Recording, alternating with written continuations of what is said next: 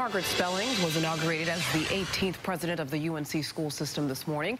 Security was tight at the event filled with elected officials, leaders of individual UNC universities, and the lieutenant governor of North Carolina. Carly Griffith was there and has more on the president's vision for the education in the Tar Heel State. In her speech during the inauguration ceremony, Margaret Spellings said that education should be a civil right and that everyone should raise their expectations for higher education. Margaret Spellings was met with thunderous applause as she entered Memorial Hall to set the tone of her term as president of the UNC school system. Access to education was the theme of her speech. No one in our state is denied a college education because of a lack of money.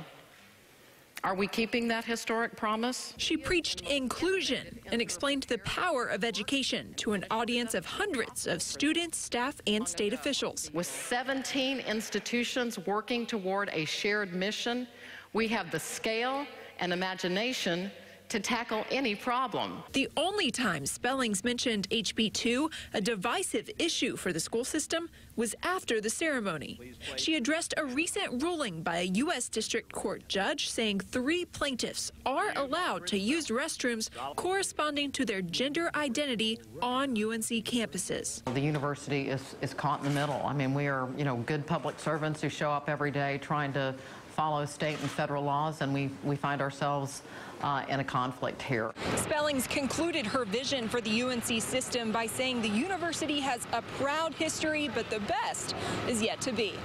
In Chapel Hill, Carly Griffith, CBS, North Carolina.